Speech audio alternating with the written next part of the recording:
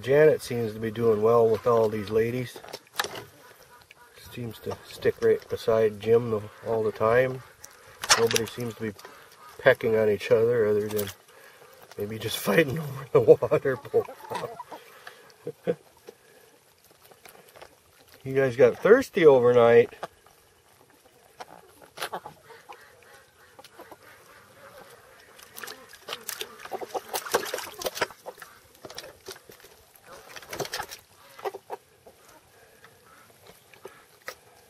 I think Jim's being protective of Janet, aren't you? You don't want me to take Janet out. This is Big Black and his ladies.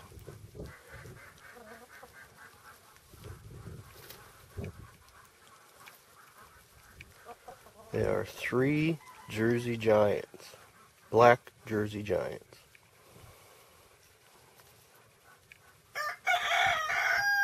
I plan to keep these 3 together separate from the other ones so they hatch eggs to keep my strain of Jersey Giants, a pure strain of Jersey Giants.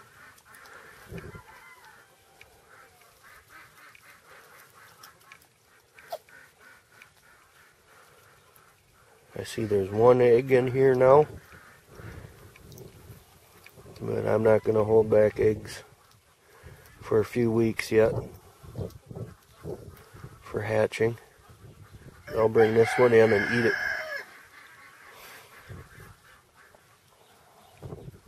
Here's how this chicken condo works, where the Jersey Giants are in.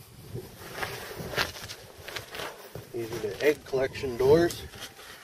Just open it up. There's an egg in there.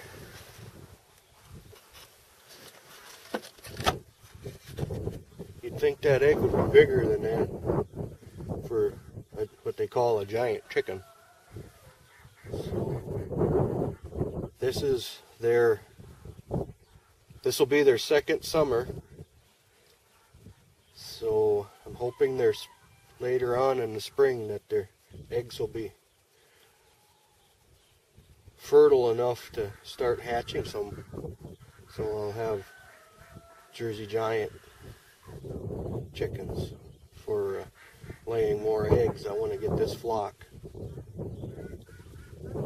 built up to be a pretty good sized flock. 25 or so to 50 Jersey Giants. I'll be probably getting more roosters and more hens to keep the strain a little diverse, but I want to get all pure Jersey Giants. I just like that they're called giants. And they are pretty. I like their combs, and they're black. And their black has some green and blue in it. So when you see them in the sun, they've got a really nice color to them. And they're pretty winter hardy. So this is Minnesota, so I'd like to have a winter hardy chicken also.